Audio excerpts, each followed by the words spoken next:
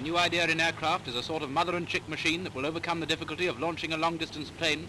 It has to be overloaded with fuel. Its godparents are Imperial Airways and the Air Ministry. This is Mother, with her pylons to support the baby plane's keel. She's a 4-engine flying boat with 2 decks and accommodation for 24 passengers. And she looks good to me.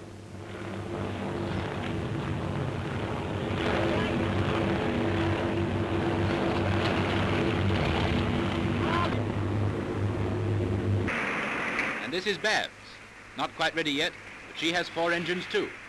With a load of 1,000 pounds of mail, her range will be 3,500 miles, and she'll have a cruising speed of 160 to 170 miles an hour.